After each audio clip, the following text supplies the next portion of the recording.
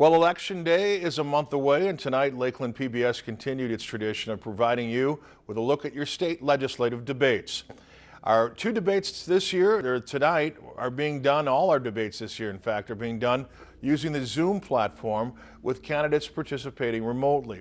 We kick things off tonight in House District 2B, where Republican incumbent Steve Green faced DFL candidate David Suby.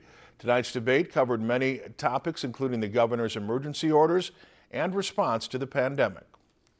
I do think Governor Walz paid attention to both the state and federal epidemiologists, and he was quick to act. He had daily news conferences that with experts from a bunch of different agencies. I thought he did a good job explaining what he was doing and why. He had to make difficult decisions.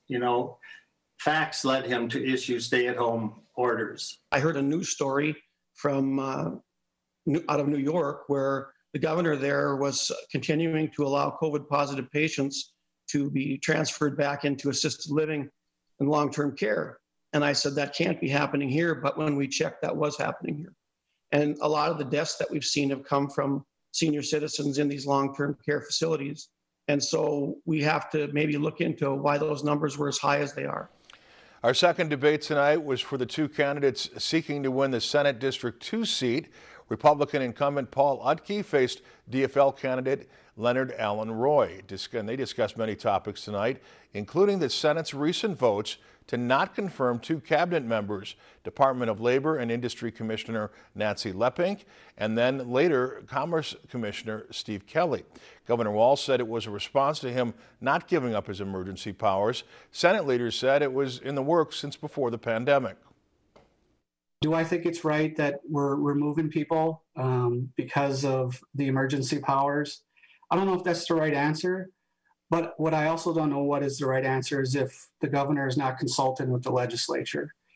We need to be talking, all right? Effective leadership is one where an executive or a senator or anyone else for that matter sits down at the table, we talk through our problems, we come up with a solution. There are millions of lives at stake. Now is not the time to be playing partisan politics. We based it strictly on job performance. People will talk a lot about politics and the fact that we're against these emergency orders and the peacetime emergency and all this. That is true, but we didn't just pull two names out of a hat. They were based on strictly job performance.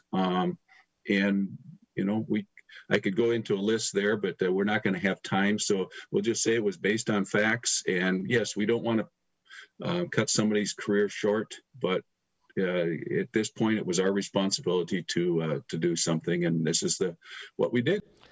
Our third debate tonight was scheduled to be incumbent District 2A Republican State Rep Matt Grossel facing DFLer Jeremiah Lind, but that debate had to be canceled when Grossel informed us just prior to the debate that he could not participate due to a family emergency.